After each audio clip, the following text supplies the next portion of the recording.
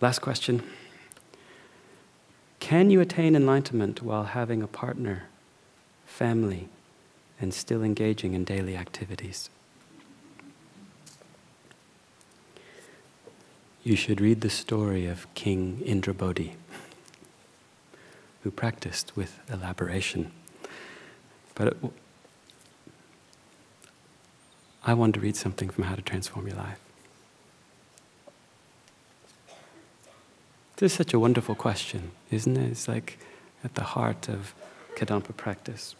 So this is in the Supreme Good Heart Bodhicitta chapter, page 213 of the new book. The short answer to that question, yes. At the moment, we may find that our meditations and our daily life are pulling in different directions. In meditation, we try to generate virtuous minds, but because we cannot stop thinking about our other activities, our concentration is very poor. The virtuous feelings we do manage to develop are then quickly dissipated in the busyness of daily life.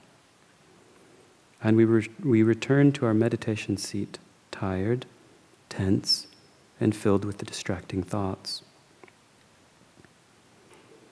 We can overcome this problem by transforming all our daily activities and experiences into the spiritual path through developing special ways of thinking. Activities such as cooking, working, talking, and relaxing are not intrinsically mundane. They are mundane only if done with a mundane mind.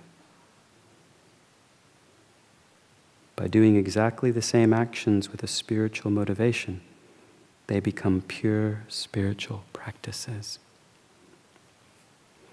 So we can transform all our daily activities by unifying Dharma and daily life.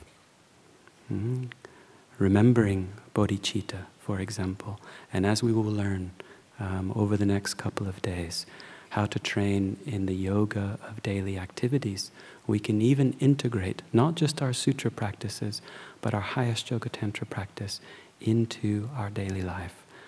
This requires a strong wish to do so, clear understanding of the instructions, and continual practice. So it is through this special presentation Venerable Geshe-la is giving to us an actual quick path to enlightenment that we can integrate with our daily life. This is our precious Kadampa way of life, and we will learn more about how to do this in the coming days. Okay? So thank you very much, everyone, for listening, and I hope you receive some benefit. Thank you.